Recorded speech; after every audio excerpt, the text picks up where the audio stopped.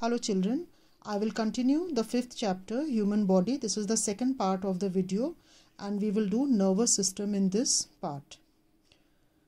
Nervous system, it is a complex collection of nerves and specialized cells which are known as neuron.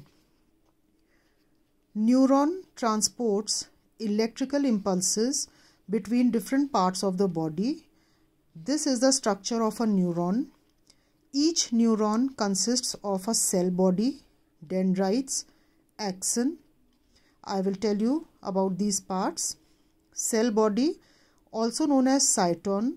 This is the main body of the neuron. It is shaped like a bulb and contains the nucleus, and there are some other cell organelles also present here. Dendrite, these are short cellular extensions that receive impulses from other neurons and transmit them to axon. Axon, this is the single long cellular extension that carries impulses from cell body and transmits them to either other neurons or to other organs. The point where an axon seems to establish a contact with the dendrite of the next neuron, this point is called as a synapse. Messages are transmitted at the synapse from the axon of one neuron to the dendrite of another neuron.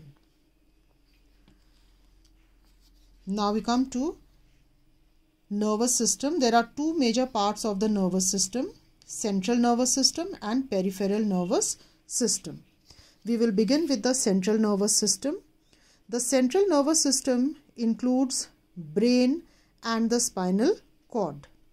The brain is situated inside the skull and it is the control center of the nervous system. The three main parts of the brain are cerebrum, cerebellum and medulla oblongata. Cerebrum is the uppermost, largest and most complex part of the brain. Its surface shows ridges and grooves which increase its surface area to accommodate more and more nerve cells.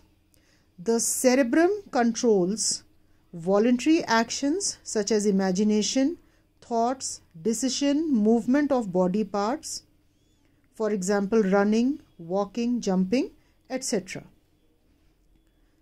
This is cerebellum. It is a small egg-shaped part of the brain situated at the base and under the cerebrum. Its main function is to coordinate voluntary body movements and maintain balancing of the body. This is medulla oblongata. It is the lowest part of the brain which continues downwards and merges with the spinal cord. It is also called as the brain stem.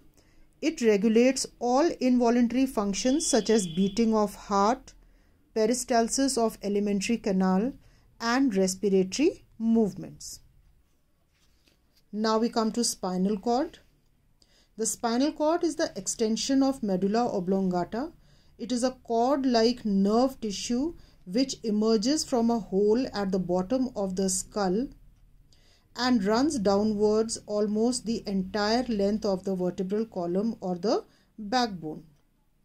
The spinal cord forms an important link between the brain and rest of the body. Involuntary responses to outside stimuli which do not go to the brain, they are managed by spinal cord alone. Such responses are called reflex actions. For example, we pull away our hand if we accidentally touch a hot object without consciously realizing the reason. The hand is retracted from the hot object before having understood the reason, because such action is mediated by the spinal cord and not the brain. Functions of the spinal cord: it mediates reflex action below the neck region. It conducts stimuli from the skin and muscles to the brain and vice versa. Next is the peripheral nervous system.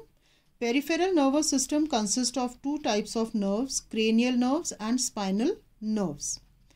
Cranial nerves, there are 12 pairs of cranial nerves which arise from the brain, and they are connected to nose, eyes, tongue, face and ears. Spinal nerves, there are 31 pairs of spinal nerves.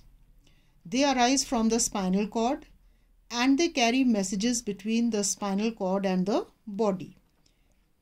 Each pair of both sensory and motor nerves. Out of 31 pairs of spinal nerves, there are both sensory nerves and motor nerves. Sensory nerves carry messages from sense organs to the spinal cord. Motor nerves carry messages from brain or spinal cord to the muscles, which are also called as effector organs.